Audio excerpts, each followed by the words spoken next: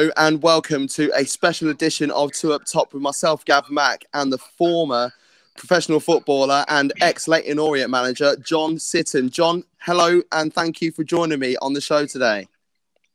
Good afternoon. All right, mate. Yeah, no, no problem. Yeah, happy to be here. Thank you very much. I've got a lot on my plate. But always happy to break off and chat a bit of football. Oh, happy days. What have you been up to today then?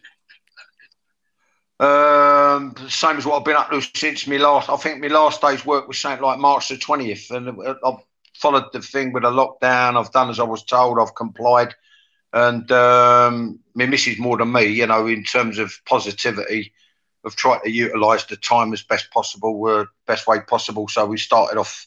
We've been doing a lot of gardening. Trying to get the house up straight. We're in the middle of redecorating, so just used it as an opportunity to give everything a little bit of an uplift. Is that your choice or her choice? No, I don't mind it. I love a bit of gardening. Gardening, I've always seen it. I've always said to me, missus just shakes her head at me. You know what I mean? In bewilderment. I've always seen gardening as similar to coaching, but with a bit more of an escape. You know what I mean? So you can plan things how you want, you get stuck in, you work hard. If something, you try and encourage stuff to grow, and if it don't grow how you like, you snip it and get rid of it. So it's a bit like coaching. It sounds just like coaching, to be fair. Brilliant. Well, once again, I'm glad to have you on the show, and I really want to know more about the real John Sitton. So to start off with, I want to know from the early days, from your childhood, whereabouts did you grow up?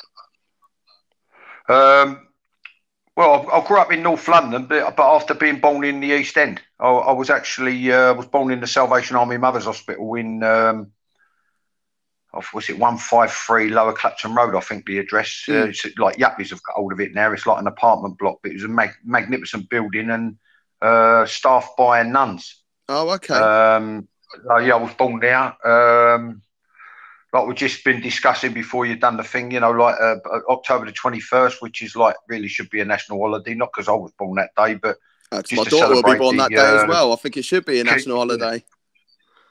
Yeah. Keep it back, keeping the French back, and the anniversary of the Battle of Trafalgar. So, I was born over there, but then I spent most of my life in North London. Just down the road. I was actually... The name for it was actually called the Boundary. So I was round about there. It was called the Boundary, and it was literally the line between Edmonton and Tottenham. Oh, okay. So just down the road from the Spurs ground. Yeah. So were you red or white when you growing up? My dad brought me up as an Arsenal supporter. I knew there's a reason why I liked you. Yeah. I mean, I remember just we was watching the game on the telly. It was. It must have been the first match of the season. But we always used to take our annual holidays last week of July, first week of August. And all my family were basically self-employed and whatnot. And then, it's just like land and properties, shops and stalls and different bits and pieces. And then we used to go to an holiday camp in Clacton. So sometimes in the evening, if we weren't on the Clacton Pier watching a show, we'd also have my mum and my dad and my aunt to take us to the fun fair at Walton on Naze. Then across the road at the end of the fair, which used to close about 10 o'clock, we used to go to, it was like a family room in a pub, really tiny pub. And then I remember seeing a grainy black and white show on TV, and it was Match of the Day. Oh, right, about 5, 6. Yeah, and it was I distinctly remember, I'm pretty sure it was Don Howe at right back, getting absolutely shredded by Peter Thompson. Anyway, I said to my dad, "Look at that." I said, "Dad, can we go football?" He said, "Yeah." He said, "I'll take you to football, son, no problem." He said, "You've got to get a little bit bigger first." He said, "And then I'll take you." He said, "But on one condition." I went, "What's that?" He said, "We only go to the Arsenal." Because what it was, my dad was born in and brought up in Kentish Town. Oh, right, okay. Present. Yeah, very Arsenal land. Yeah. So every Arsenal home game on the North Bank. And then, things happen along the way. And me being me, which is, I'm loyal, but not particularly tribal. Yeah. As you start to move into professional circles, all you're interested in is the team you play for. Yeah. And then obviously, wherever you've been, normally what happens is you know, your experiences dictate your memories. If you understand what I'm trying to say, you know, they sort of dictate your thoughts on, like, yeah, that was good. That the first couple of years there was good. That was an unbelievable couple of years. That was good. Da, da, da, da, da. I didn't like that so much. I didn't like playing for him. But you know, inevitably, like the common denominator is your mind tends to revolve around the club that you're playing at and that you signed for. Yeah. Yeah, I remember conflict of interest at Millwall with a couple of lads because you probably couldn't get any worse. You had Paul Roberts, who captained the FA Youth Cup winning side, come through the ranks, and Davey Martin, who was my roommate. They were like fanatical West Ham supporters. So you couldn't have had a more volatile mix. Like West Ham supporters playing for Millwall. You know what I mean? Jesus. Yeah. So I remember saying to Robbo, like, you know, I don't want to be putting a foot wrong if I was you, you know, because you know for sure it was going to get thrown back up in their face. But so I just should keep my cards a little bit closer to my chest. And I'll be honest with you, I've been like really sort of non-committal. Although what I will say is I like all London teams to do well. Obviously, when it comes to the Premier League, ideally I want a London team to do well. Yeah. But I'm not that tribal, you know what I mean? If it's Europe, I want all British clubs to do well, right? Yeah. As in, like, England, Scotland, whoever's in it, I want them to do well. But then the national side, it's England. But then if England haven't qualified, which, you know, you're younger than me, during my lifetime, there's been a lot of times where we ain't qualified. See, I can only think of 08 and 1994 when England didn't qualify. Other than that, you know, England's been ever present sort of thing for me. So I know what you mean on that one. I'm pretty similar to you when it comes to supporting British clubs in club competitions. So like the Champions League, Europa League, etc. And I want all the British teams to do well. Yeah. Until the knockout stages. But when it gets to knockout stage, like I had a right panic last year in the Champions League final, thinking that Spurs might win the Champions League before Arsenal. And I don't think I'll be able to live with myself if that happened. Yeah, when you look at the way they started, though, with the thing, I just thought, what are you doing? This is where, you know, sort of part of the thing where as a player and part, you've got to be switched on right from the off. Yeah. I mean, the penalty, you know, within seconds, you know what I mean? It probably set a precedent for the rest of the game. You know what I mean? But, yeah. Definitely. So you would say then, like, your affiliation with football sort of began when you were sort of 5 or 6. Were you playing football in the streets and that as well? Or were you just going down to Arsenal? Yeah.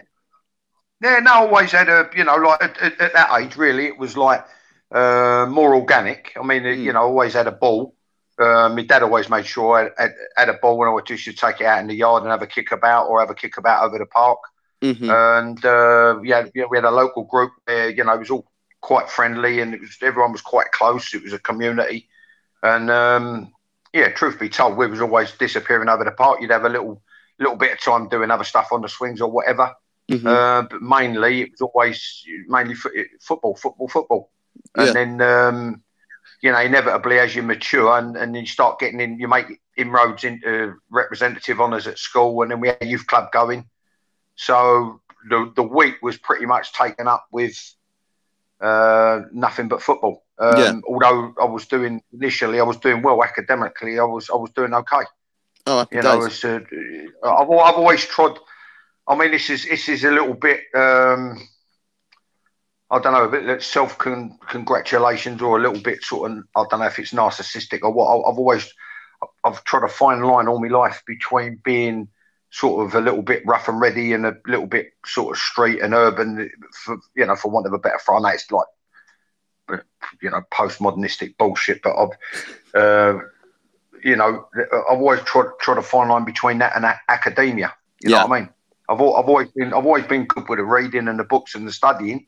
But then when football came along, I just couldn't keep my mind off it. You know, it was the only thing I didn't want my mind on anything else. So, but I'll be honest with you, I don't know who listens and who watches, but if I could give any advice, I'd just say, don't matter how hard it feels at the time and how difficult it feels at the time. If I could have my time again, I would do both. Yeah.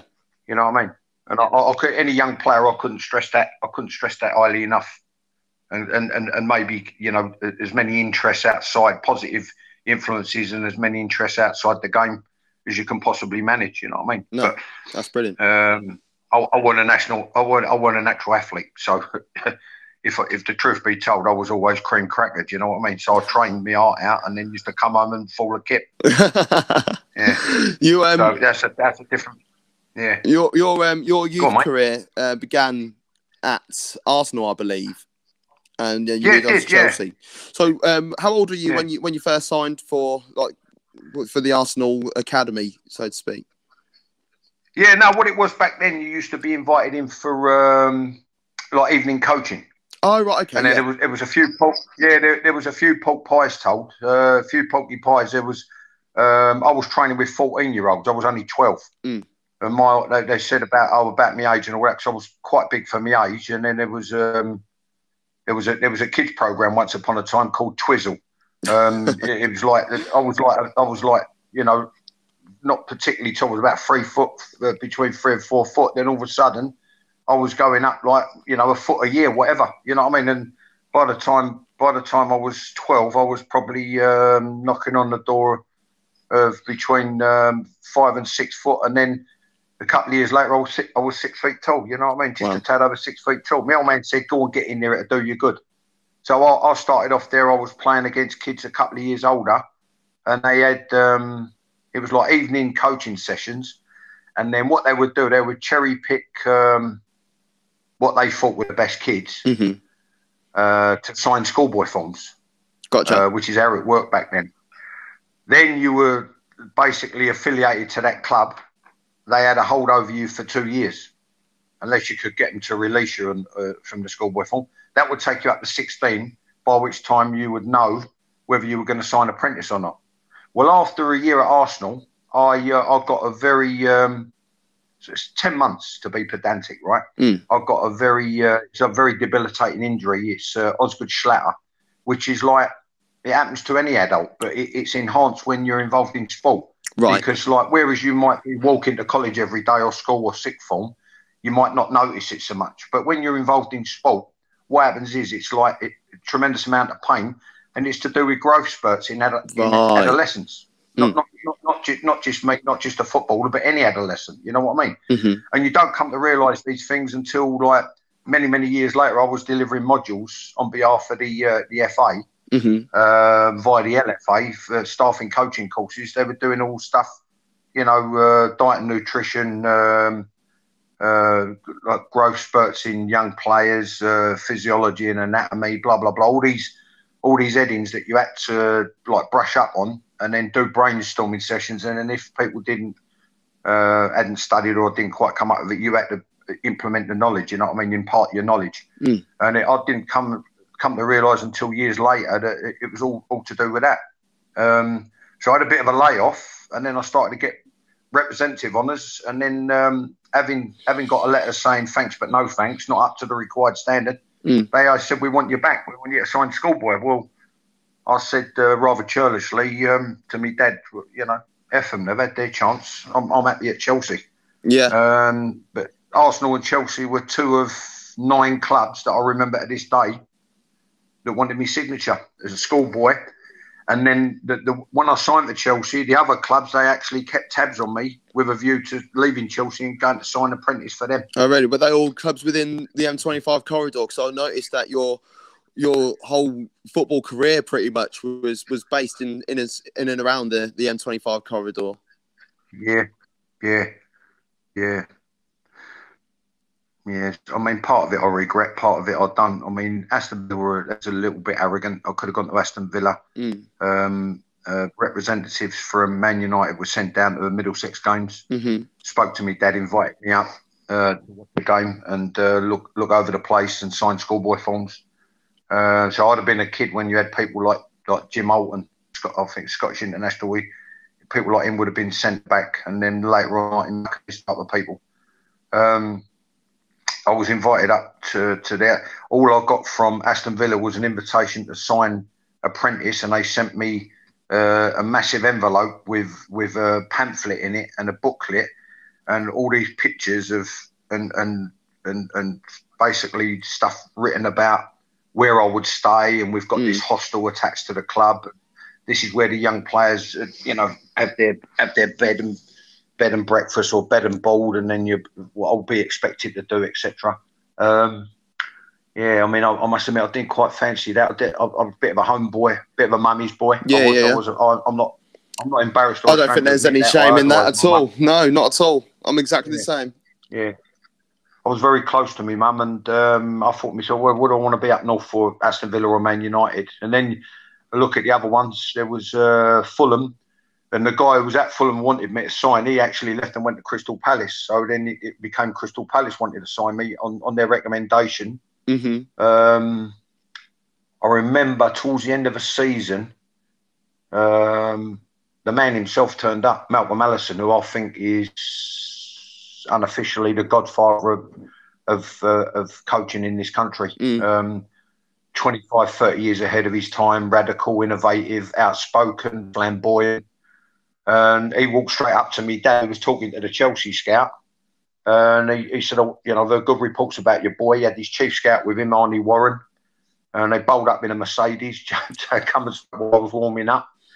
And then started talking numbers, you know what I mean, in brown envelopes. And so you had Villa, United, Fulham, Crystal Palace, Chelsea I was already at. Arsenal would ask me to go back, Colchester. And then I went and had a session or two at QPR. And I didn't quite like the vibe there. I don't know, Colchester did. I don't know if I mentioned them. And he was manager there. He came over and watched me. The guy who they called him the Bald Eagle. Who's the geezer they called the Bald Eagle? Anyway, he came over and he watched and he said, I thought myself, when I had a look round now, I thought, nah, that ain't for me. Yeah. So, but I wasn't really, my dad was going on about the numbers that were being thrown around at Crystal Palace. And I just said, I'm happy where I am. I said, I'll be honest, Dad, tell him, obviously I'm very flattered. Yeah, he said, he said, we'll help your boy. He said, I've got a young up and coming coach helping me. He said, we're trying to get all the best kids in the country, particularly around the London area. This is Malcolm Allison. He said, and we want to mould them and coach them. And he said, you know, by the time they're 20, most of them will be in the first team. And it was an unbelievable group, unbelievable. Like Vince Hilaire, who I used to come up against on the Sunday, and the county. So you had Vince Hilaire, you had people like Jerry Murphy, he'd been at Chelsea with me and left to go to Palace. Billy Gilbert.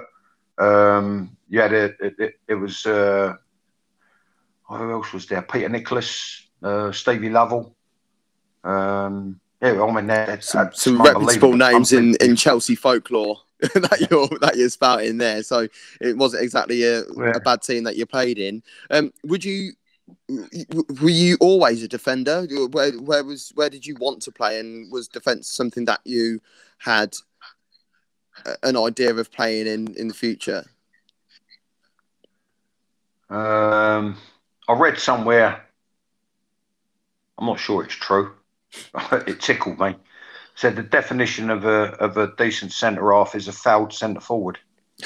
So in answer to your question, I did dabble. I did dabble with other positions, and I probably started out like all kids wanting the glory. Yeah, you know, and it was like almost sort of polar opposites. You know, I spoke to.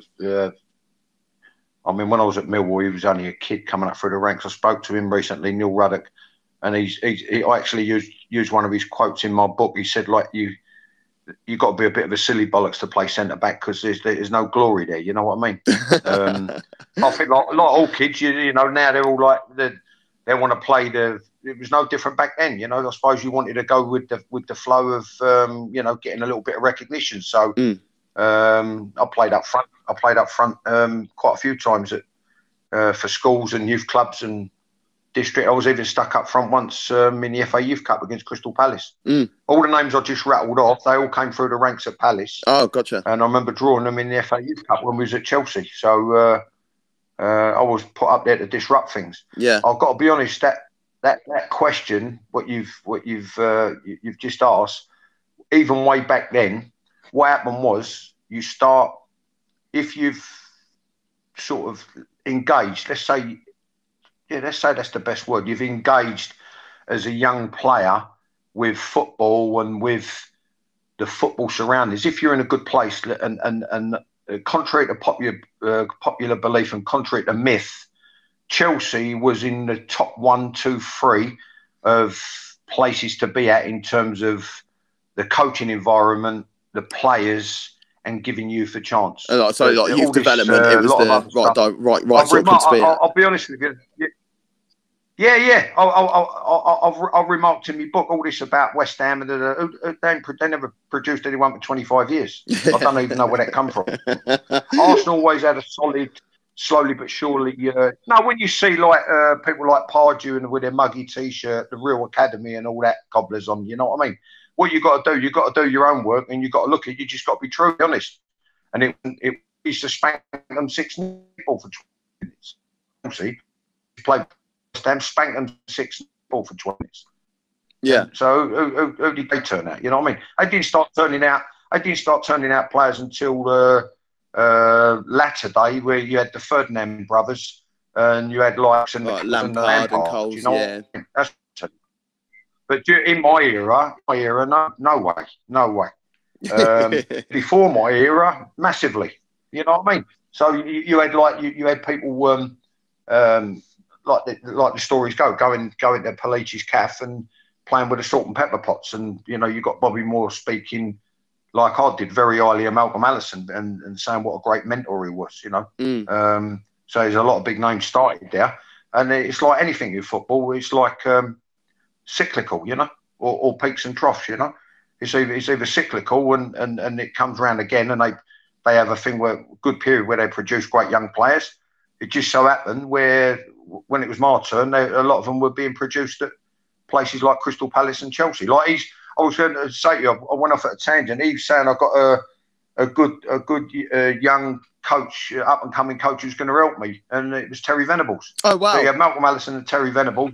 And John Cartwright, 3 of the most innovative minds in coaching, all working at one club. Wow! And they did say, when I look didn't back, they? I just think, you know, they did say, because there was a documentary on not too long ago on BT Sport about the team that was meant to be the next big thing, and it was Crystal Palace.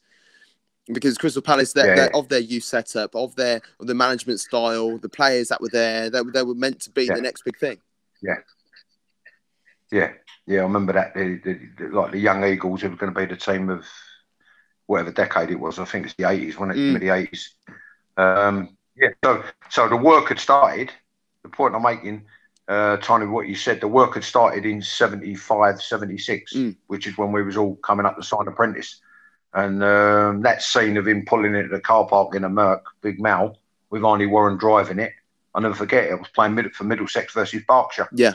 And that was the end of that season, 75, 76. And that summer, we was all ready. The summer of 76 when we all signed apprentice. So, but I'd already made my commitment. And I mean, at the time, it was a pretty good atmosphere at Chelsea, and things were sort of gathering a bit of momentum. And it was like a feel-good factor, down to 1 or 2 individuals around the club, like Eddie McCready, who was coming up to be manager, and like a well-respected, well-recognised ex-player, Eddie Mack, and people like Ken Shilato and Dario Gradi, who ultimately left the club. When I first went there, Dave Sexton was still in charge. So there was it was a good coaching environment and a bit of a feel-good factor, you know. What are you saying about playing centre forward? This is when seeds start to get sown in your head. And even way back then, and I might not have shown it when I became a little bit volatile and a little bit too outspoken and a little bit rebellious when Brian Eastick turned up from QPR. You know, I started to have an empathy with coaching or coaches. You know what I mean? So trying to look at things from their point of view, and you know, it was like sort of congratulating them really in my own mind. How it is that because I happen to believe this is when the first seed was sown in my head with regards to coaching. And I happen to believe that the environment was such at Chelsea whereby the players were so well coached. There were quite a few players who could play in almost any position on the football field. Yeah. Now I think that's like almost like a tribute to how well coached they've been, if you understand what I'm trying to say. Mm-hmm. So when I was asked later on in my career, having been taught it and having come through it, good, bad or indifferent or average, and I like to think that I was always a 7 or 8 out of 10. Yeah. And I had one couple of games at left back at Gillingham where I sulked because I thought it got to the stage where, basically Keith Peacock, who I booked as a dub, he played a lot of games, but he's just basically an average winger for Charlton and a bit of pseudo intellectual. And sometimes, and I've been guilty, you could be too clever for your own good. Well, what happened was he started to take liberties with my career and he took the piss, so I had to sulk. But sticking to the original point, I could play in any position in the back four. I had games in midfield with Gillingham where I was outstanding. And then, like I said, I'd had a few games up front where they put the cat amongst the pigeons, when I was at Chelsea. Just go mix it up a little bit. I think if a player... Yeah, exactly. Rough them up. But, there was a little bit more to my game than that. So but people make the massive mistake of judging me by my sort of, let's say, pugnacious looks and gregarious nature. But I've never ever had the credit that I should have had for some of the things that I've done in certain football matches. You understand? Yeah, I get that. But the original point being, if you're coached well enough, right? And I've always said it, and I've always maintained it. And I first recognised it at Chelsea. If you're coached well enough, and even at international level in this country, you've only got to look at the 2018 World Cup, where you've got certain members of England staff who don't even know what they're looking at, because we got fucking shredded by Croatia for 20 minutes, right? And someone should have said to Southgate, if Southgate didn't see it himself, someone should have said to Southgate, and that's someone who's using set pieces from circa 87 to 93, and receiving plaudits for stuff that was thought of 20 years ago, right? Let's say, it is nearly 25 years ago, right? 20 or even longer, right? Someone should have said, right, we've got to adjust the formation, and we've got to change this. You've got to push him in here. You've got to tell him to drop off and to do. We need someone else up front. Harry's coming too deep to receive the ball. They've got to be engaged to stop them getting forward because they're leaving 2v1 against Harry, and the fullbacks are pushing on, so they've got a massive overload in midfield. If you look at a 20-minute period in that game, right, no one said it, and our midfield players were doing doggies, and we had 5 at the back, marking 1. Yeah. So none of that was done. So tying it in with the original point being, if you're well coached enough, right, you should be able to play in any position on the football field, right? Ish. Preach. You understand? No, I wholeheartedly agree with that. Yeah. Right. And just as importantly, like that, right, you bump from the touchline, you should be able to slip into any system you can think of. Yeah. Starting with a basic one that is now deemed muppetry, right? 4-4-2, and then anything you care to name, right? For me, it's muppetry. It's double basic, and it's very, very, very, very easy to coach, and you can get from A to B or A to C very quickly if you're going through the 3 thirds, A, B, C. So you've got the back third, the middle third, right? And it's very, very easy to coach in terms of passing and movement, right? But any other formation you can think of, 5-3-2, 3-5-2, my favourite 5 diamond 1, which I think is the one that England should play, 3-4-3, 4-3-3. And when I look at it, it's almost as if it's like I went and saw Chelsea West Ham on my 60th birthday as a guest at Stamford Bridge. West Ham won 1-0, and Chelsea played 3-4-3, and all they kept doing was literally, if I'm going like this, I could bang my head against this wall knowing I'm not going to get anywhere, right? They played 3-4-3 and had one pattern of play for the whole game. Yeah. Right. Well, my sort of theory or mantra or what you might call coaching acumen would suggest that I feel if a player is well coached enough, he can play in any position. Within that position, he should be able to slot into any system. I've just named 4-3-3, 3-4. Any formation you want to come out with, 4 diamond 2, any of these weird and wonderful concoctions, right? They should be able to slip into any system. And then not only that, the way I was going with things at Leyton Orient, right? You should be able to change your patterns and you should be able to change your system. I think 3 or 4 times, 5 times midstream, mid-game. Yeah, I agree You with that, understand? because like, you know, like when you're talking about all these different different patterns and different formations and things like that. If you are playing 4-4-2, I mean, like, I'm an Arsenal fan, and when I was growing up, 4-4-2 was our formation, and we had a solid Yeah. back four, a decent combative midfield, and two decent strikers at Yeah. top. But as we were progressing, we started playing a 4-4-1-1, which isn't too much of a difference between 4-4-2 and maybe like a 4-5-1, because your guy who's in behind can come into the midfield. Your wingers can then push forward to make it a 4-2-3-1. You know, when they're defending, they could come back and make it a 4-5-1 flat. So I think you're right on what you're saying there. You should be able to adapt mid-game. If you're playing a certain position, you shouldn't just be like, well, I'm a centre midfielder, I only play centre midfield. Well, do you play centre midfield in a 3? Do I play centre midfield in a 4? Or do I play centre midfield in a 5? Yeah. You know, so no, I'm I'll bang on the money with that. I think for sure, and you're right. But for me, I think the only difference would have been is if Harry Kane squared it to Sterling. Like a couple of years ago, we would have been in the World Cup final. Yeah. I think France would have pumped us, Mike. The what ifs in football, yeah. I mean, listen, I'm looking at it. I'm just thinking to myself this is a bit pot and kettle, really. After my misdemeanors at Chelsea, I you know, sort of what was perceived as quite a lot of stress at a young age. So, I from certain teams and then became maybe form part of the spot in, you know, South East Counties Div 1, having leapfrog South East Counties Div 2 as it was then, and then very quickly make progress to be offered a professional contract, and then, you know, what was at the time the football combination, which was a tough reserve league.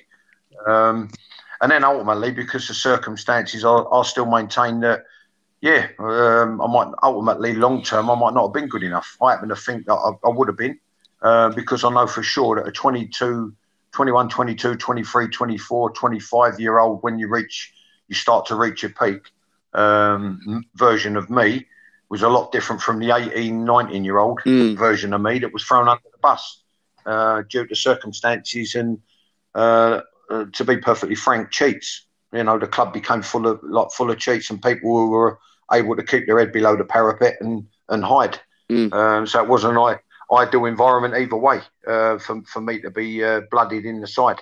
But when I started to mature a little bit more, that's when I started to think to myself, you know, playing games with the game, which was something that Brian Eastick made me aware of. You know, probably one of the best jobs in football is youth football, because what you can do, and you tie it in with educating players, you can actually play games with the game. Now, while you're playing games with the game, as long as you're giving the right information to young players, there's no reason whatsoever why you can't accomplish what I've said, which is them being able to play in any position within any formation. Yeah. And what you said, one of the keys, right? It's a very key word that ties in with another key word that I think probably reflects the reasons why we haven't achieved is, and I've been guilty of it, is humility. The humility to listen and be coached. Knowing that the coaches, if they are decent, they know what they're looking at and they've got your best interests at heart. But what you said about adapting, it's a key thing in modern day football, being able to adapt. And what you want, those are the type of players you want around you, who are mentally astute enough, agile enough to just say, right, just do this, boom, boom, push in now, get him to drop in, etc., and just tinker with a formation. Because if you're really good, if the player's really good and the coach is really good, let's say a Guardiola, right, at Barcelona, he got to the stage where he could actually, during the and I'm going to be candid and frank about it, right? He got to the stage where he could take the piss. Yeah. You understand? So they could do a formation where you can say, what we're going to do, we're going to go for the jugular, or not, as the case may be, right? We're going to dampen the game, quieten the game. We're going to get a stranglehold on the game, and we're going to nullify the opposition, right? I don't know, a derby against the big thing, the Classico, right? Yeah. So we're going to Madrid. we're going to shut the fans up, we're going to get them booing and waving hankies, and then we're going to go to the jugular, or vice versa. We're going to go to the jugular, we're going to damn the. And I think it gets to the stage where you could be so good as a coach with such a good group of players, you could say it's almost like driving down the motorway. Foot on the gas, foot off the gas, foot on the gas, foot off the gas. You understand? And you understand what I'm trying to say? No, I agree. And I can think of loads of examples where he did that as well. I mean, like, there was times when he was, for instance, when he was at Barcelona, and he wouldn't even bother playing a striker. Who played Cesc Fabregas, who's definitely not a striker, but he'll play him through the middle and still win the game 4-0 because of just the whole coaching dynamic. And I know when you've got players like, people will argue it's like when you've got players like Xavi and Iniesta in your team, but football, massive football intelligence, football intelligence, exactly, and they had it in abundance. You're all playing career. You know, you played over 300 career games. And you even popped up with a couple of goals as well. But coaching, what made you get into coaching?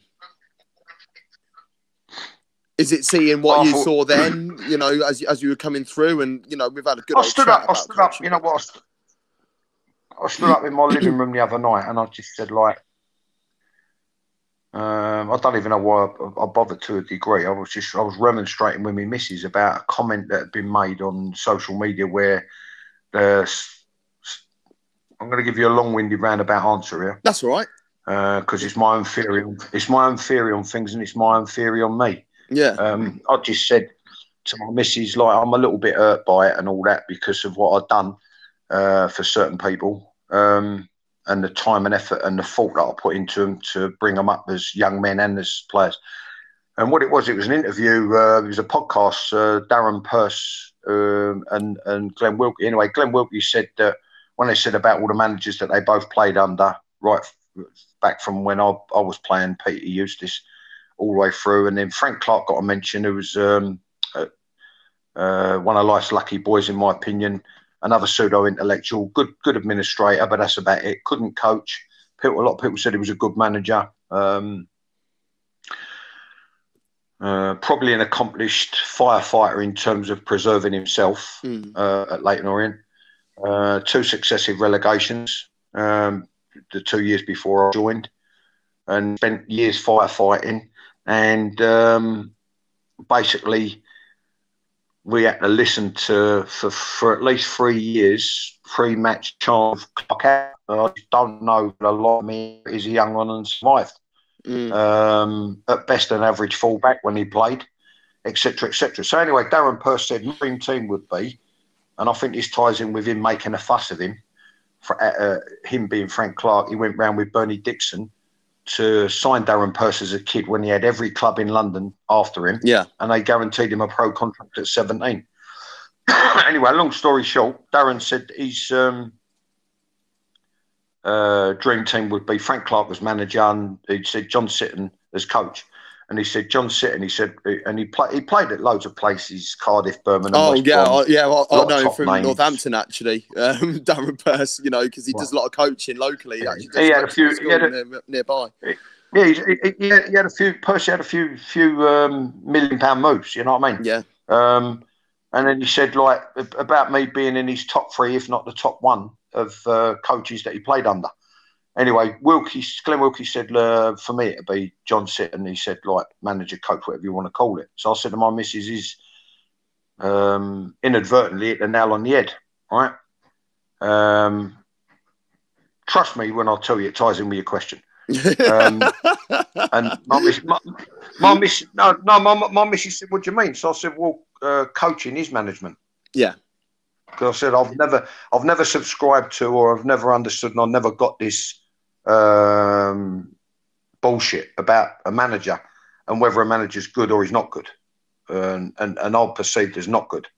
I said, coaching is management. And when you press the rewind button on the football field, as I came through as a kid, then I went a bit quiet because I was the baby of the team. When I broke into Chelsea's first team, I was like borderline gibbering, nervous wreck.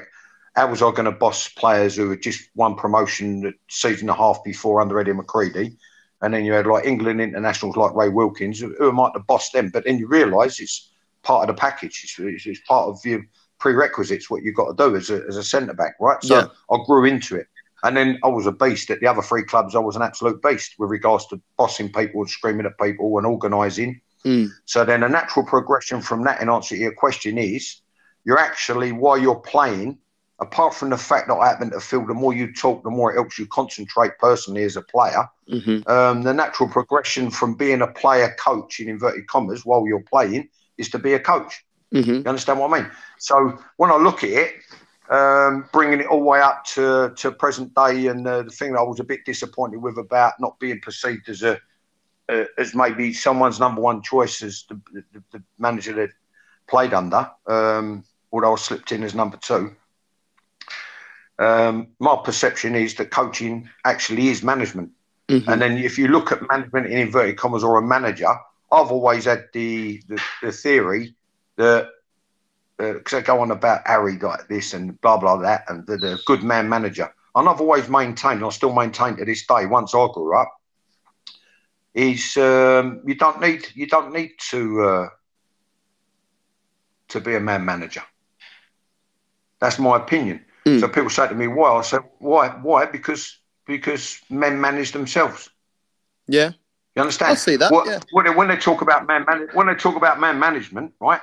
A lot of the time with footballers, and again, it's pot kettle. You know what I mean? I've been there and behaved accordingly, or in this case, appallingly. You're dealing with a kid in a young man's body. You understand? Mentally, you're dealing with a kid in a young man's body. So, but then when you do grow up, and then like a sense of realization comes, boom, like this, right? And you go, whoa, hold on, what have I done? And I've done that so many times in my life. Oh my God, what have I done? You know, you've made a certain mistake or whatever. But there comes a time in your life where you have to take responsibility for your actions, and you have to become, what nature calls you or society expects of you. You actually have to become a man. So then that's where I say, well, okay, seed sown. Let's put it within a football context. You don't need a man manager because men manage themselves. I don't believe in man management because men manage themselves. You understand what I mean? No, I so the get actual that, management part of it is the coaching. You know what I mean? So that's just my little what you might call I don't know whether it's ambiguity. I'm being ambiguous. I don't know whether I'm going off at a tangent. I'm trying to be a bit abstract, but that's just my little take on it. You understand what I'm trying to say? Yeah, I do. And the coaching side of it, I just think was a natural progression. And the same way as I've made a lot of progress very, very quickly as a player, I started to make progress very, very quickly as a coach. Yeah. But it's like, I don't know whether it's a bit of a nauseating analogy, you know, a little bit of a, it's like a shooting star, and then it fizzles out. And it's self-inflicted. It was self-inflicted. You mentioned Frank Clark, and I actually had a question from a friend earlier on who he wanted to ask you. I just wanted to get more of an understanding of what your relationship was like. My second book. He left me alone. In my second book, I'm going to hammer him. I said on Danny, no. Well, I'm not going to hammer him out. I'm not going to get personal and all that. I'm just going to be honest. I'm going to be honest and my take on it now as a 60-year-old man who I look back and I was completely used and abused, and I was completely exploited. My love of the game and my playing ability, which I should have valued myself more. But because I'd made mistakes earlier on in my career and I formed my own insecurities, I became a poor negotiator. But for me, although I said on Danny Kelly, My Sporting Life on Talk Sport, I spent 2 hours, 40 minutes rabbiting with verbal diarrhea, and the geezer said I could have got 2 shows out of it. I said he was a good guy to play for. Well, the reason I say he was a good guy to play for from my own personal point of view is because he left me alone. Yeah. But then you say to yourself, then you ask yourself this: why did he leave you alone? Why did he leave me alone? Well, he left me alone. Yeah. Well, why did he leave me alone? He left me alone because he could trust me. Right? And then from the minute I walked through the door, I was made captain because he realised, hold on, I've given 40 grand for Tommy Cunningham from Wimbledon. Dave Bassett pulled his pants down and smacked his ass, right? charge 40 grand for a player who never ticked any boxes as a centre back that I did. You know what I mean? If you look at a set criteria, between five and seven set criteria for each position that I've made up in my head, or that should be, or that is, right? I'll tick most of the boxes. And the geezer who was the previous incumbent, both as captain, he actually took a wage cut to end up on only 3 times more money than I was. You understand? So what was he on in the first place? Plus, Orient would give 40 grand for him. And Frank Clark basically had his pants pulled down his arse smacked by Dave Bassett. Right? Yeah. But sticking to specifics, or sticking to me, he was a good guy to play for, in my opinion, because he left me alone. But then you've got to ask, why did he leave me alone? He left me alone because he could trust me to turn up on time. I couldn't afford to be lazy. I wasn't an actual athlete. Like some players I've come across, I'd go out of them, they could do 15 pints, 6 vodka and oranges, and get up the next day and run everybody into the ground. Unbelievable at places like Chelsea, even Millwall. People had phenomenal capacity. And I knew that if I'd done that, I wouldn't be able to get my head off the pillar for 3 days because I've got no capacity for alcohol, and I don't even really like the taste. I only ever used to drink to be social, to be one of the chaps, right? But at the end of the day, I used to have to draw a line. So then, as you grow up and you become your own man, I used to go, you know what, fuck it, I'm not going out of them. You know, I'm not going to. I'm going to go straight home to my wife, and then I'm going to go straight home to my wife and my baby.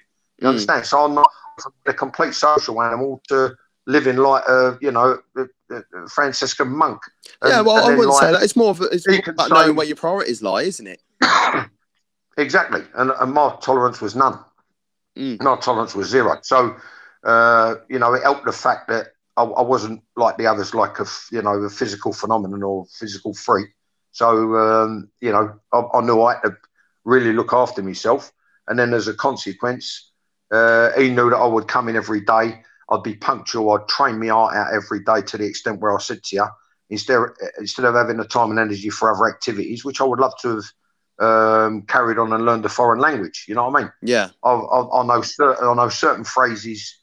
I know bits of Greek because my wife's Greek Cypriot. I know bits of Spanish from school. I know bits of German and French from school. And then as a cab driver, you pick up and you learn how to say the odd line in Arabic or like other languages to thank people and you're grateful for their custom. You understand what I mean? Yeah. But I would love to have learned a musical instrument or maybe learn fluently a foreign language. I was too cream crackered. All I wanted to do was slump on the settee and fall asleep in front of the telly because I'd absolutely train my socks off every day to stay on top of my game. You know what I mean? Like I say, I said he was a good guy to play for because he, to the extent where he left me alone. But when I look at it in terms of him managing my career and helping my career, he turned out to be a wrong one. He was a complete wrong one. Him and Peacock, both 2 of life's lucky boys. You got Clark, who was at best an average fullback. He probably played for Forest and Clough named Clough's thing because he was cheap. Yeah. And he got him for not a lot of money. And he ends up with a European Cup winners medal. You know what I mean? So it's a lot to do with sometimes, isn't it? Fate and bird. Yeah, you know what I mean? We stick him in there. He's solid. He'd do a job. That's all we need. Yeah. He wasn't going to pull any trees up. And then, like I said earlier about Peacock, an average winger for Charlton. Sort of a bit of an hand-wringing pseudo-intellectual. But he was very good at keeping players happy because he always put on sessions that players liked. Yeah. But in terms of coaching and progressing and helping anybody's game, nah. You know what I mean? But between the 2 of them, they kept me on the same money for 8 years. Yeah. You know, but whose fault's that? I mean, even maybe to the extent where I should have said, you know what? Like I've done latter day because of what happened in '95 with a documentary. We'll talk about that football shortly. Was basically saying to me, you're not really going to pull up any trees. Football was saying to me. So, cobblers to you. You could take it or leave it. Well, I should have maybe been mentally strong enough to say, okay, I'll leave it. But it's like It's funny how it's all an intricately woven web, in my opinion, or what goes on in my mind at least. I think it's a lifestyle choice. Yeah, it's a lifestyle choice. You know what I mean? Back then, I probably could have walked away, and I got friends in Connemara, one nearly 30 years, with indoor pool, out pool, stables, tennis courts, pigeon loft, and another one's got 11 acres. And they've, you know, so what the point I'm making is they've muddled through life and done pretty well for themselves. Yeah, of course. You understand? Or I could have gone another route. And got a trade. But I just think at the time, it came too easy to me in the respect of it being a lifestyle choice. Yeah. Now, you fast forward to now, I've actually remarked in my second book that I think it's the case also for a lot of managers. Because have it right, if the truth be told, right, you're probably looking at a handful of clubs in any of the divisions. And I've got a theory, I happen to believe that, let's say 2/3 down the championship, any club under that, and then League One and League Two, I think is more than capable of slipping down into, if it's poorly run and poor decisions are made, any one of them is capable of slipping down into non-league, right? Right. But tying in with what I'm saying, I mean that's a side issue. That's a different opinion slightly. But tying it in with what I was saying originally, if you look at management per se of certain football clubs, I've remarked that it's absolutely a thankless task because they've got virtually no chance whatsoever of any glory, of winning anything, and not even promotion in their own division. Yeah. Because it's so poorly funded or poorly run or both. Yeah. You know what I mean? Because you've had clubs that have had money and they've gone in there and play, and there was money to spend at Leyton Orient before I got the job. And it was obviously wasted because the geezer got lazy. He couldn't coach. He didn't want to coach, Peter Eustace. And he just wanted to buy a load of experienced players on extortionate signing on fees with extortionate wages, pass their sell by date with no resale value. And he just wanted to say, he wanted to do a cluffy. Here's a ball, treat it as your best friend, go out and play. Yeah. You know what I mean? And in the end, it was just, all it was anarchy. It was complete anarchy. You played so it. Yeah, I see for sure. You played at Leyton Orient for a number of years. You joined their management team in '94. Yeah.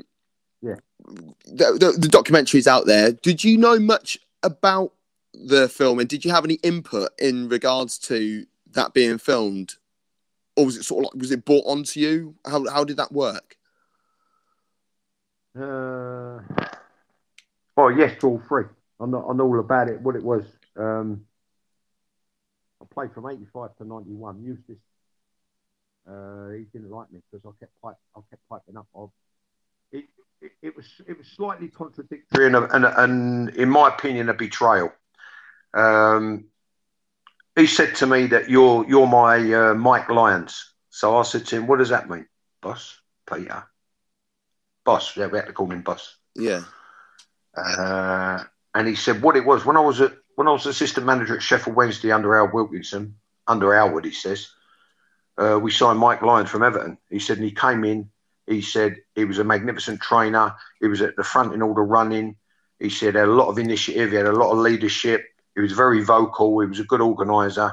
And he said Howard very quickly realised that he was on our side. And on top of which, he said he contributed in all the meetings like you do. He said, you're very vocal. I like the fact that you're very vocal in all the team meetings and you always try and contribute.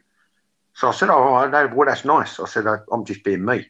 So then I started to pipe up about certain things. And then he said, I don't like the way you worded it. Anyway, what happened was our relationship ultimately was spoiled by two things.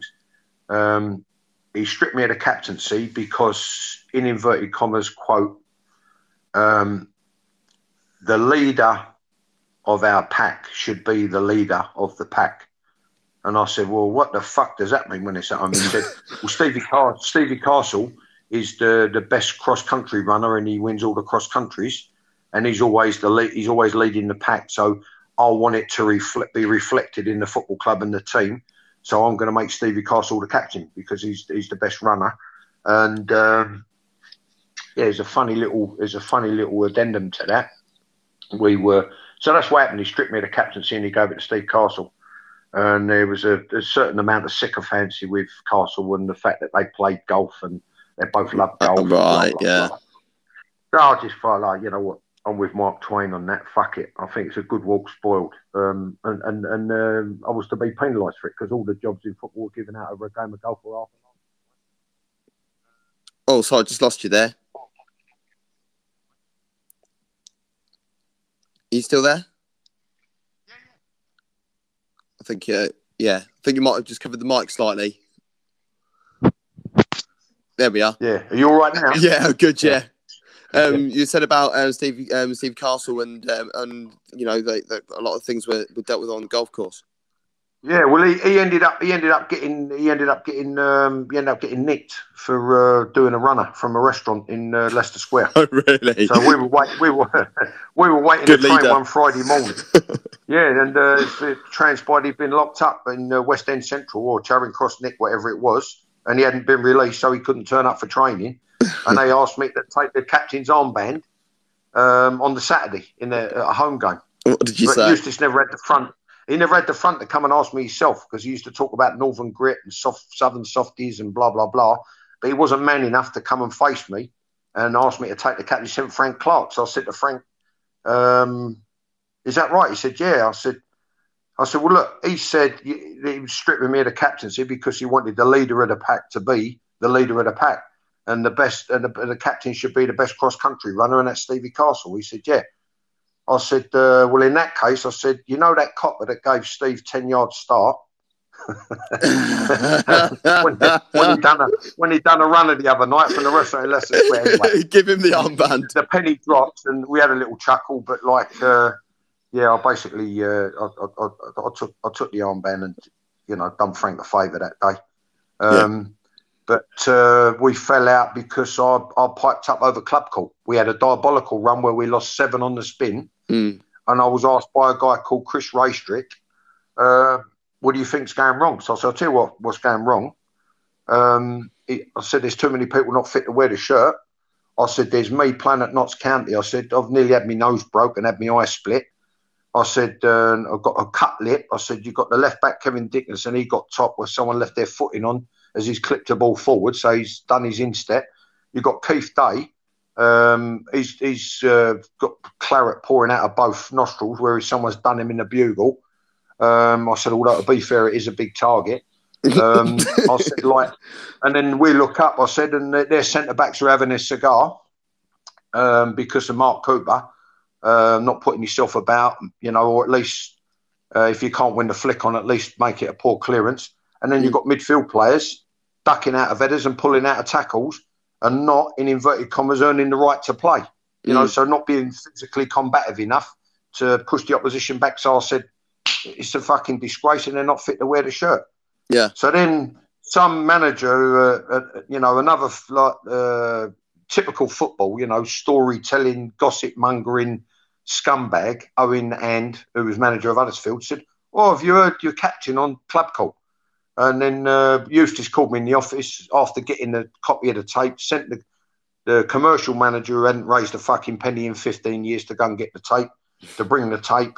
And I was the one that was undrawn and quartered. He said to me, you're accusing me of dishonest selection. So I said, well, no, I'm not. I don't know how you worked that one out. I said, what? I'm not accusing you of dishonest selection. I said, that's a nonsense. I said, what I'm accusing people of are dishonest performances. I said, I don't know what fucking game you're watching. I said, but it's a different game from the one I'm playing in. Anyway, he gave me a free transfer after the transfer deadline, which was the 3rd week in March. Yeah. Yeah, it used to be the 3rd so Thursday in March, didn't it? Yeah. Yeah. So then I'm basically unemployed, struggling. I could have got to Dagenham and Redbridge under John Still. Thought I'd done a deal, but we couldn't come to he offered me a massive signing on fee and a negligible weekly wage. I said, well, my wife's just had our 2nd baby. I said, I'd rather take a cut in the signing on fee and have a bigger basic. Yeah. So I don't know what the agenda was. He couldn't do it. So I ended up, I was out of work. And then I somehow managed to get a little bit of work back at Leyton Orient Centre of Excellence. Yeah. which I rechristened the Centre of Mediocrity. And then basically I went back there and made inroads and went back to the club in 93. Mm-hmm. Their youth team had 2 years under ex-West Ham player Jeff Pike, who basically, there was big problems, I was told, off the field with discipline. And he couldn't handle certain things, certain aspects of it. Anyway, there was an opening, and I was on the interview, got on the interview process, and it went through 3 or 4 stages. And I actually ended up on the shortlist with another ex-Leyton Orient player and Chris Hughton. Oh, wow. And I got the job. Over Chrissy? Yeah, well, why would you be surprised? No. It's just brilliant. It's just because like they're names that, people are aware of, Chris, so. Listen, all Chris has proved is there's more than one way to skin a cat. Yeah. You understand? I was in the inaugural group with Chris when we went to the Lilleshall to convert to the UEFA A from our full coaching licence. And I remember we had a break one evening from the lecture theatres, and me and Chris went to the pictures and saw Donny Brasco. And he's a good lad, and I got on with him well. But he's very, very humble, very quiet, very unassuming. And he's proved, after someone at Leyton Orient said, well, I don't know whether he quite had the personality and enough about him to be able to handle youths of between 16 and 18 years of age. But now Chris has gone away, and he got rescued by Ozzy at Spurs and got a nice little job at Spurs, and then he's gone from strength to strength to strength. Yeah, to strength. he's moved on, yeah. And had done unbelievable work. Done unbelievable work. But Chris's personality was such that the point I'm making is it proves that you can go about things in different ways and still reach the same goal. Yeah, of course. Yeah. All so right. I went back there in the summer of 93. Yeah. Yeah. Oh, his wife going to get that? I think so. Yeah. I don't know. We've got a delivery of some sort. No, my kids, I'll tell you what, they're keeping Amazon in business. My kids don't stop. You know what I mean? That's why they won't show me how to use a computer. Because you'll be on Amazon all day. Oh, not me, but I'll just probably clicking them to cancel the order. Do you know what I mean? Oh, every day. Even I'm still taking orders from our daughter. My second daughter moved out about 2 months ago, and we're still getting stuff here. Have a word, mate. Have a word, John. Right. Yeah. So look, I only had 10 months. 10 months as youth coach. That's all I had. Before becoming co-manager. Yeah. The directors and the chairman went, help. 93, 94, all the divisions were being restructured because the Premier League was, I suppose the same, being restructured. Basically, they were trimming 2 teams off of the Premier League from 22 down to 20. That's right. So it had a knock-on effect with regards to the relegations. Well, our division, instead of 3 going down, 4 were going to go down. So with 5 games to go, Eustace, who had a good career at Sheffield Wednesday as a player, came down to London, couldn't handle it at West Ham under Ron Greenwood. Always spoke about his home environment, which was Stocksbridge. And he played for a team initially called Stocksbridge Steels. Yeah. And self-explanatory. And then he used to talk about hard work and northern grit and southern softies, and you've got a soft underbelly, and you've got nothing about you, and you've got no character, and you've got no backbone, and you've got no passion, and you're all shit in bed. These are the type of things he used to say. What does he do? He gives up. He plays it cute and becomes the victim. Right. He says to the board, this is more or less verbatim. Well, look, gentlemen, I've had enough of listening to this. Have you got enough faith in me to finish the job? Yes or no? And then a couple of the board members piped up and said, quite frankly, Peter, the answer's no. So he stood up, pushed his chair back, shuffled his papers, and said, in that case, the next time you hear from me will be through my solicitor and the League Managers Association. Oh, bloody hell. Good day. And the board meeting was the first Thursday the first Thursday in every month. And he said, and then he walked out the door, got his papers, got his folder, walked out the door. So he went from, grit and determination and passion and work ethic, northern work ethic and blah, blah, blah, to playing the victim and walking out and giving up. And that's when I got the call with 5 games to go. Yeah. Maybe you survived that season, did you not? Yeah. You kept them up. Listen, I delayed the inevitable. Yeah. With hindsight, experience, switched on. Right, okay, let's not beat about the bush. I'm not coming across as lovey-dovey, huggy, kissy, and like acting the idiot, but really and truly as sharp as a carpet tack, like Harry, and everybody's favourite uncle and best mate. You go in there forensically. Where do you want to be? How do you want to do it? Do you want me to manage short, medium, and long term? Do you want me to plan? There's 2 ways of success in football. Baby steps, slowly but surely, land the correct foundations, building a core element to the club with a certain culture, or basically take a chance on me being able to handle the personalities and just throw millions and millions and millions of pounds at it in the hope that you're going to get success and get promoted and or win a cup, depending on what division you're in. If you're Premier League, you're looking with some of the hundreds of millions that have been spent at places like West Ham. You've got to at least the bare minimum you've got to look for is respectably competing for a Europa League place and winning one of the cups. Instead of which they're wanting the season called off because they might get relegated. Yeah. So I could go in there and that's basically with the benefit of hindsight. A couple of things. One, I wouldn't have took the job with the experience I've got now. And 2, like all I did in relation to what you said is all I did was I delayed the inevitable to the detriment of my own career. One of your famous quotes is "Bring your dinner," and that's how I discovered you. To be honest, I didn't really know much about you when I was in my early 20s and things like that. And that was sort of it was a halftime debrief, if you want to call it that. And you didn't seem particularly happy with Terry Howard, who appeared to be a good friend of yours. Did you two ever patch it up after that? No, I spoke to him since I think he ended up signing for Wickham afterwards. No, I spoke to him since. I ain't seen him. Although I was told he was at a game, and his sister was at a game with him, and she wanted to bash me up or something. I don't know. Yeah, I remember I used to get on well with his family. I knew I was introduced to his mum and dad. I got on well with them. I was introduced to his sister. I got on well with her, and I got introduced to his sister's husband. I always got on well with all of them. Yeah, I always got on well with them. Got on well with Terry. Everybody loved Terry. You know what I mean? But it's like someone had a thing the other day.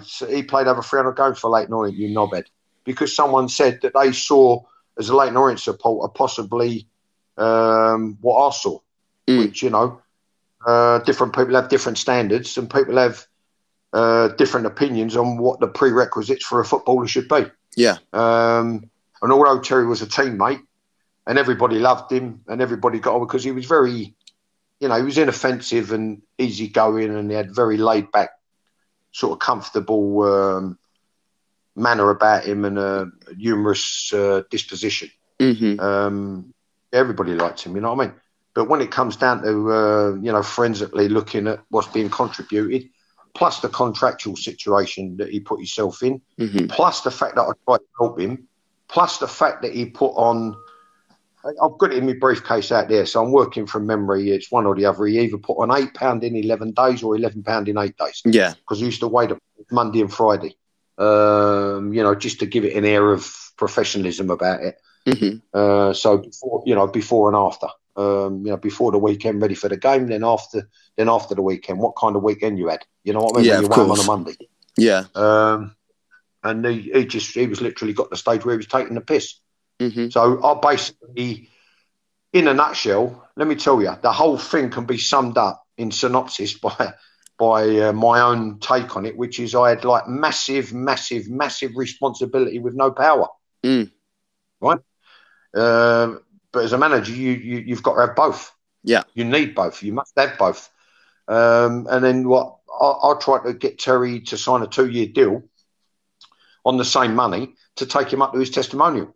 Yeah. And he said no. He said, and he wanted a 30% rise on his basic, which I thought was too much anyway compared to what I earned. Yeah, yeah. And you know, is that how his mind works? Is he that vindictive? Is he looking at the Cunninghams and the Silkmans and the Howards and the Kettridges and all that, who were not particularly good players? A couple of them, like I'm talking borderline shit, wouldn't have got in my Sunday side, right? Yeah. On three times, 4 times as much money I was, right? Is he that vindictive? Well, no, I'm not. What I'm trying to do, I'm trying to be sensible, and I'm trying to give you as well as a sense of realisation with regards to your own contractual situation, the situation that's going on at the club, without betraying professional etiquette. So I said, you're not going to get that tell, right? I said, but if you listen to me, it will take you up to your testimonial. Nah, fuck that. He says, He wanted a rise from £700 to £1,000 a week. He wanted £100 appearance money, and he wanted, and this is how it's like branded. Yeah. It's like I'm one of the cattle in the Wild West. It's branded on me brain.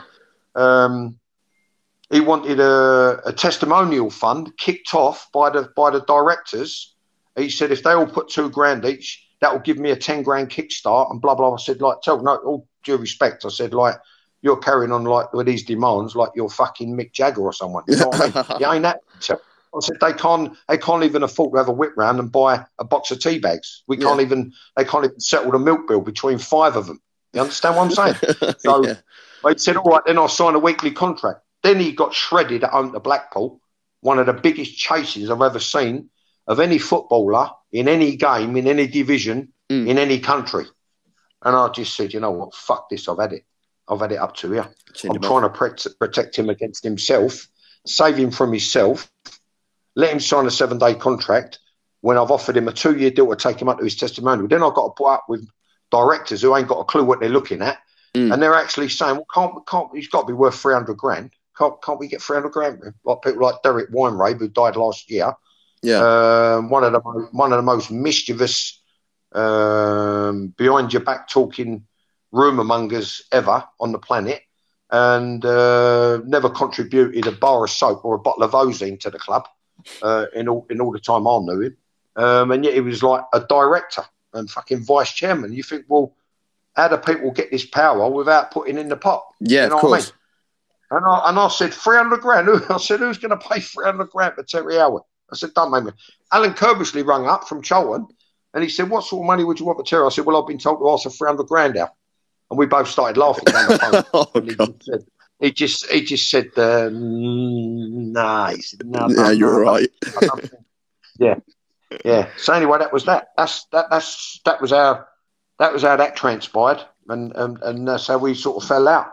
Yeah, that's how we fell out. I didn't want to fall. I don't like falling out with people. Yeah, so no, there's a friendship between you guys, and obviously you played with each other as well, and you know, I've always wanted to know how that went down. It was a good teammate, funny teammate. Yeah, we were different walks of life. He used to go with the clubbers because he was when he come. The thing we got in common, we made it into Chelsea's worst ever 11. Oh, he was another one at the wrong time. He was probably because of his physique. He was put in before his time. He was thrown under the bus, maybe similar to me. And then there's like a famous photo of Gary Birtles getting across him and scoring at near post. Yeah, so we had that in common because you know you got brain dead, not very sympathetic Chelsea supporters like. You know, we fucking doing it, and then they start booing you away. They expect me, a 19-year-old kid who's just got in the side, to turn around the fortunes from centre back. Of course. Yeah, it's not going to happen, when you've got like lying, cheating, drinking, people hiding, who haven't put a shift in for like a season and a half, managing to stay out of things. And living off the back of a promotion from 2.5 years ago. So I look back and I just think, you know what? Yeah, all right, okay. it happened. You're kind of thinking like, you know, what the fuck do you know? I know what I know. And looking at it now, I read a fantastic article the other weekend, and it was on Joey Barton, and they asked Joey Barton, the manager, would he have signed Joey Barton, the player, right? Yeah. And right, so the point I'm making is, you look back at yourself, you look back at circumstances, you look back at the goings on, you look back at the personalities involved, and you think, you know what? If I'd have been as forensic then as I am now, I'd have just gone, especially some of the stick I took, and some of the what would be now bullying, really, from you know, so-called teammates and squad members. You know, I'd have just gone bump, bump, bump, bump, bump, and I'd have fucking cut them down. I'd have cut them down like you wouldn't believe, because the club was full of people who hid. It was full of cheats. It was full of pissheads. It was full of fucking gamblers. It was full of people who took the piss out of the supporters and took the piss out of the club, but managed somehow to keep it a secret. Yeah. And keep their head below the parapet. And then you got like more on Chelsea supporters thinking, who is this fucking 18, 19-year-old at centre-back who's been bought in the side on merit, right? And having earned it, but absolutely they're mystified, like why it is I can't turn the whole thing around. Yeah. So when every little mistake I made got highlighted, and I was playing against recognised full internationals in every game. Yeah. Right? But every little mistake I made got highlighted with boos and fucking whistles and cat calls and walk whistles when everybody else had caused it. And, basically that's how it was. Scapegoat. So I had that in common with Terry. Do you know what I mean? Because we'd come through a tough route. We'd come a very tough road, down a tough road. And truth be told, I tried to protect Terry from himself. I tried to help Terry. I tried to make sure Terry got his testimonial. But like Leyton Orient, he had delusions of grandeur. He was an absolute perfect microcosm of the club.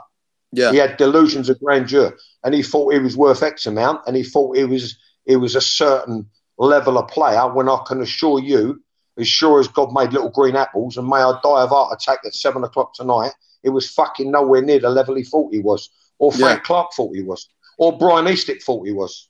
Right? But that's the difference between me now and me then. Yeah. You know what I mean? I'm at a stage where now in my life I really don't give two fucks about what people think with regards to my opinion, because I know that I've worked it through forensically and I'm right. Yeah. You could stick anything I found under a microscope and I'm bang on the money. But that's where we was at, me and Tel. Yes, yeah. Sorry, mate, I spoke. Sorry. That's all right. You sort of alluded to it briefly earlier, and it's actually a question that that was passed over as well, about the mental side of today's players. You know, how would you, the John Sitton now, handle the mental side of players to get the best out of them in today's game?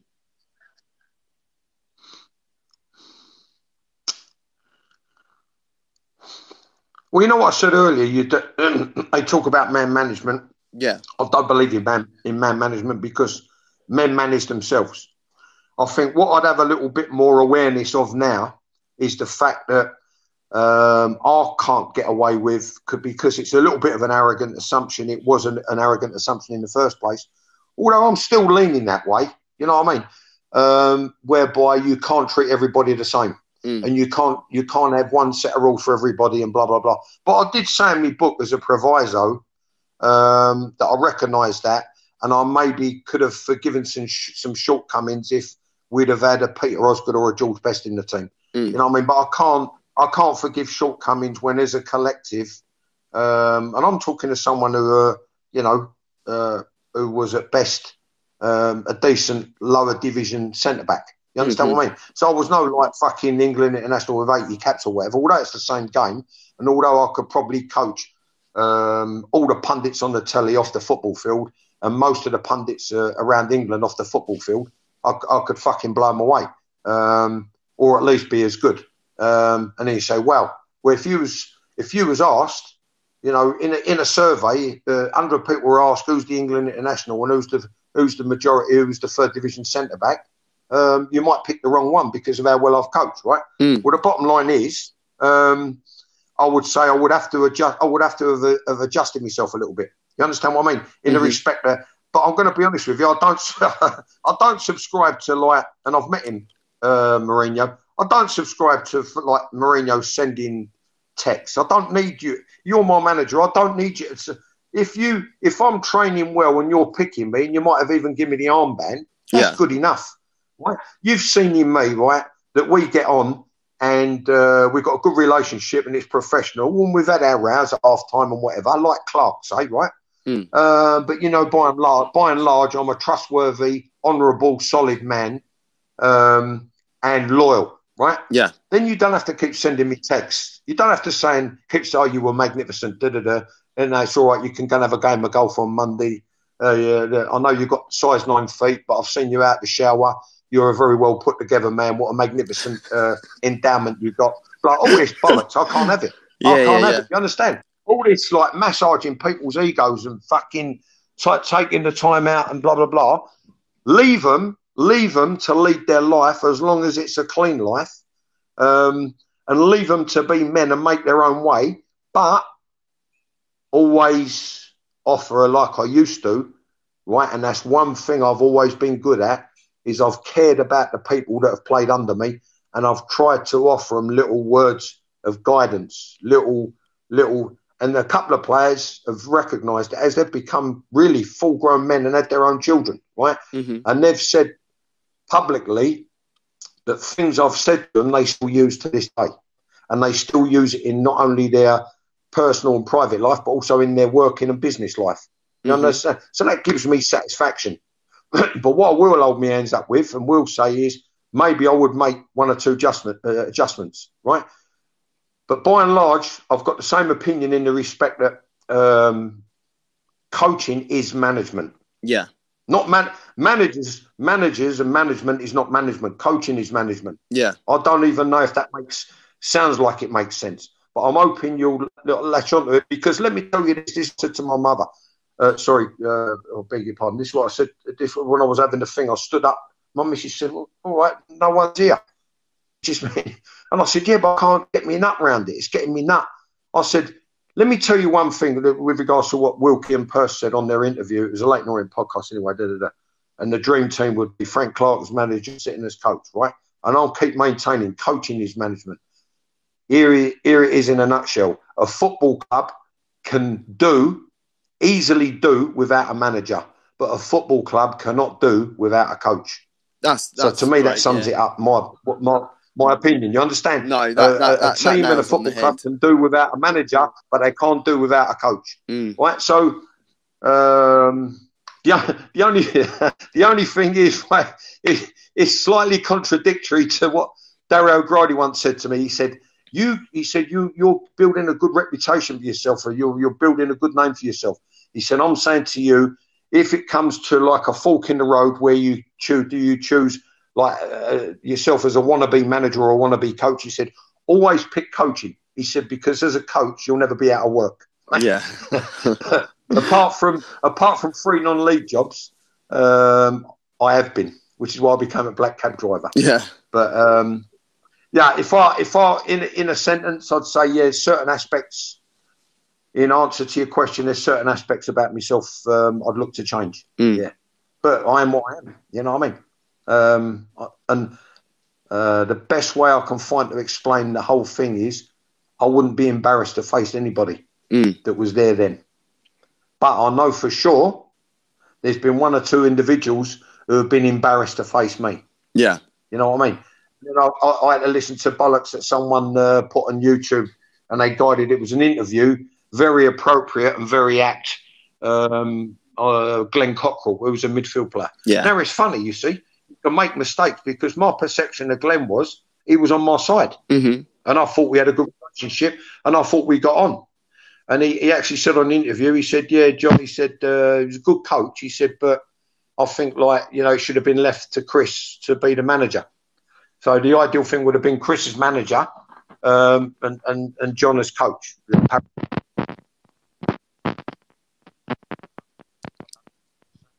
Oh, you broke up again there. Sorry, John.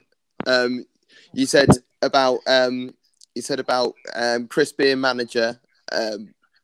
Yeah. Yeah. No. It was Glenn Cockrell. His opinion was he thought that Chris should have been manager and I should have been the coach, because he said that he had to admit that I could coach and I was a decent coach. And he's sitting in a bar with his long-time chum I'm assuming from their Southampton days, Mickey Adams. Yeah. Who I knew as a kid at Gillingham, with a very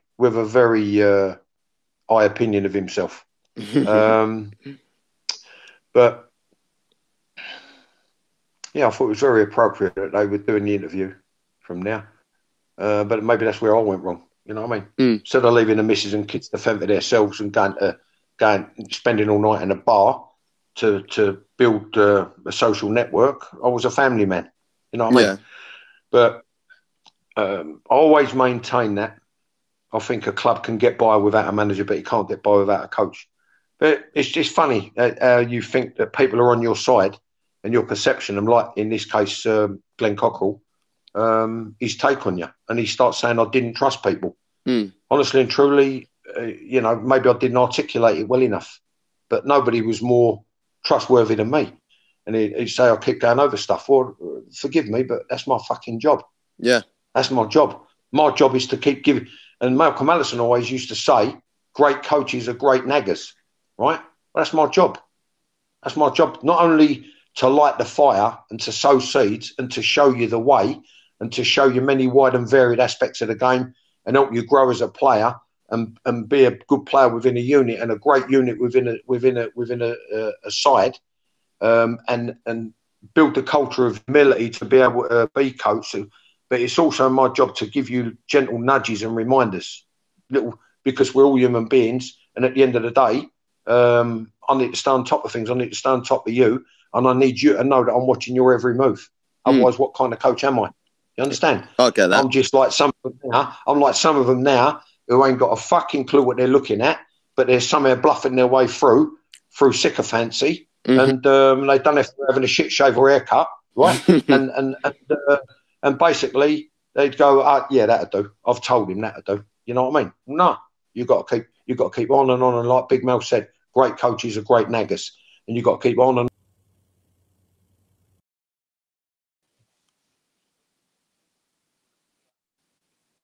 build your confidence. I'm a great believer in deconstructivism, right? In terms of football, and I'll strip it back and I'll take you back to basics. And then once you're comfortable with the basics, you grow from there. You understand? Yeah. But unless I keep on and on and on, I don't get a player like Cockrell with his much experience. I don't get him saying that I didn't trust people and he kept on and and he was maybe he's all right as a coach, but maybe Chris Turner was the manager. You understand? I don't get that. But anyway, we agree to disagree. What it ties in with something I always heard. When a club's successful, when a club's successful, the common denominator is, and always has been, I've heard it from different people. I've experienced it myself in the promotion winning season of 88, 89. It feels good. This is what people have said. It feels, as you go you go on the voyage of that season, it feels good. Or the other saying, it felt right. Yeah. Or the other saying, everything was in place and it just felt right. You understand what I mean? Mm-hmm. So when you've got an environment like that, you've got a chance. That's the common denominator that runs through everything. When I've picked up little snippets from people, what was it like? What was the spirit? And they all said more or less the same thing, right? You're paraphrasing one or two words, but other than that, I can assure you it's more or less verbatim, right? We had the complete opposite. We had off the field troubles. We had people who hadn't been players who hadn't been paid money. We had players who refused to sign contracts. We had players who we had to let go. We had staff who we had to let go. The club was hemorrhaging money, and then in the end, you had an absentee board who literally took the piss. So I ended up doing 6 jobs, all of which now, with the benefit, hindsight of it and experience, I'd have got a copy of a newspaper, sat back, put my feet on the desk like Frank Clark used to do. Before training every day, he used to read a copy of every newspaper, the Daily Mail, the Daily Express, the Sun, the Mirror, and one of the broadsheets. And you go, if you knocked on the door and opened the door, he'd be sitting there with his feet on the desk reading the paper. That's what I should have done. I'm not going to try and raise money by cutting costs. I'm not going to try and raise money commercially so we get an overnight stay for Stockport County. I'm not going to raise money through an unbelievable run where we got 150 grand from 2 cup games against Birmingham in the auto windscreen final, area final. I'm just going to relax and let it all happen, and let it all unfold. And when people ask me, let it go over my head, or give them an answer that ties in with me being the victim. Yeah, that's what I should have done. So, John, you've got you said you've got another book coming out. When's the book due? What's it called? Yeah, well, what we're doing, I'm still selling like loads of copies of the first book, A Little Knowledge is a Dangerous Thing. That came out a couple of years ago now. The copyright's actually the last part of 2016. Anyway, we managed to overcome like more fences than the Grand National to be able to get that book on the market, including someone who's meant to help me write it. I actually did that cover to cover within 8 months, 4 pads of A4 and a pen. 1 o'clock in the morning after finishing the shift in the cab, and then I got someone to type it out for me. And then latter day, people have been saying, "What about a volume 2?" So I said, "Yeah, what about a volume 2?" So then the feedback's been so immensely supportive and positive. With a little more knowledge, naked truth, and the legend of Nif Nuff. So that's going to be volume 2. Brilliant. Well, right? we look forward to that. As soon as that comes out, can you get us a message, and we'll make sure we tweet that out and we'll put that out there as well. So that'd be lovely if you could. Yeah, brilliant. Yeah. And if anyone wants to see what John gets up to, because he is brilliant on Twitter, I've got to say, the Real Sits, at the Real Sits, you'll be able to find him on Twitter. John, thank you so much. Listen, that's all right, mate. I mean, I'm guilty of not answering questions. I just go on a ramble. I have verbal diarrhea, and I still ain't answered the last question. Basically, we're looking to get it out at the end of this summer, so we'll run up to Christmas. Yeah, that'll be volume 2. Brilliant. But in the meantime, if people haven't got volume 1, all they've got to do is contact me on Twitter, or they go to my email address, which is louisasitton@tiscarley.co.uk.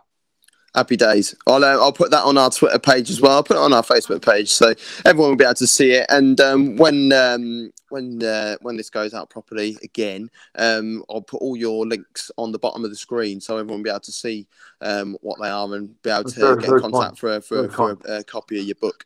And I'll be getting a copy myself as well. This has been a show for Top. Once again, it's myself, Gav Mack, and we've had John Sitton on the show today.